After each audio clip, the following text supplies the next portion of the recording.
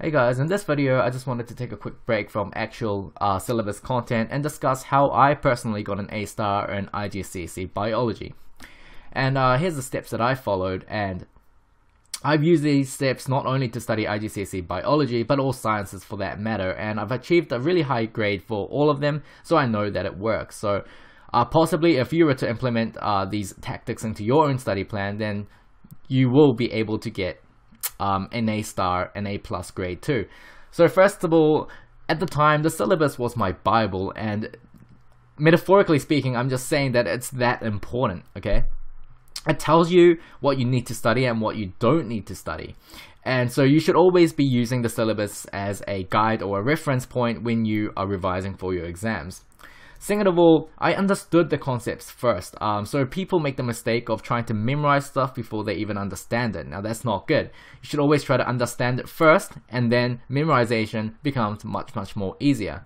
So of course, understand the concepts, and you can do so by perhaps just reading the textbook. And if sometimes you don't get what the textbook is saying, you can always go watch YouTube videos, or perhaps just Google search it and see what comes up. Whatever it takes for you to understand the concepts before anything else. And thirdly, once you think you've understood that, it's time for memorization. Now I've emphasized the word majority here. So the reason I emphasize that is because sometimes people make the mistake of kind of wanting to memorize every single little detail about everything. Okay, now that's not that's not possible. Okay, we can't memorize everything. We can't memorize 100%. And so if you think that you are, you've got memory gaps, or you've got gaps of information, that's okay. Okay, so don't try to waste your time by kind of constantly fill in the gaps of your information that is missing in your brain, because sometimes you study something and then you might take a nap, wake up the next day, and then it's gone already. Okay, and things like that do happen, so that's okay. That's why I'm saying, if you think you've got the majority covered, then you're fine, you're good to go. Okay, now you can use your time more wisely after this by doing past papers, which is the most crucial, most important step of getting an A plus grade in Cambridge papers, okay, or exams.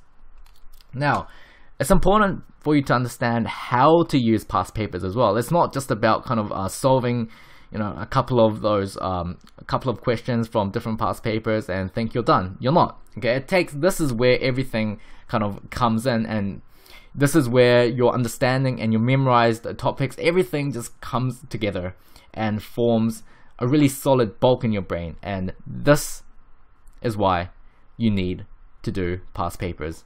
Not some of it, all of it as well. So here we go. How I use past papers was, first of all, before the exam I left 4 weeks, okay, just to do past papers. And it helps even more if you've been doing past papers throughout the year, but if you haven't, that's okay. But anyways, I gave it 4 weeks, okay, just to concentrate on doing past papers. I've physically printed every single past paper that I could find, and the reason why I did this is because writing on the actual sheet is so much more helpful than kind of like looking at the questions on the screen and writing it down on refill and etc. It's just when you do it on the actual exam sheet, it just feels much better because it kind of replicates what it will be like in your actual exam, and and of course you reduce the likelihood of kind of like losing your refill pad if you were to do it on the screen kind of thing. So I suggest printing it physically because it's definitely more helpful.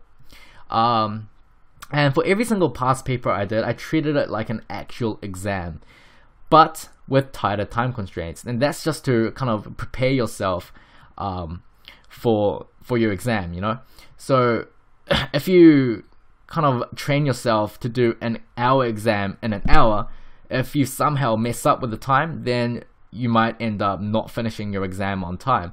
So you should train yourself to complete your exam at least 10 to 15 minutes earlier, just in case something comes up and you you stuff up on one question or something, that you don't lose too much time, and even if you do, you'll kind of still finish on time, okay, rather than have like 2 questions left in the exam and not be able to attempt it because of time constraints. So yeah, train yourself to do the exam faster. So for example, I would try to get an hour long exam done within 45 minutes. Okay. Now, also for every paper, I would mark it comprehensively, okay, after finishing it. So what I mean by that is, for the parts that I've lost marks in, I would write down the correct answers, and I'd do it in another colored pen just to make it stand out. For example, I'd do the exam in like like blue, and the markings would be in red. For the parts that I didn't lose any marks, but there are more possible answers that I could have written, then I would also write that down as well. And for the questions that I had to totally guess because I couldn't even attempt it because I didn't know, then I would write down what the marking scheme said, just to get a feel about what the type of answers they wanted, and then I'd go and quickly revise that topic using my notes or textbooks or whatever. Okay. And I would do this for every single past paper until I'd finished the whole lot.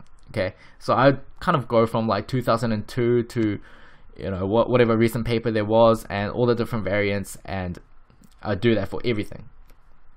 And I would hope to finish all the past papers within 3 weeks of the 4 weeks I've left for past papers, so that I can use that last week just to go through the past papers I've done. And by then you'll kind of know that if you have any remaining gaps in your knowledge, you know what to focus on.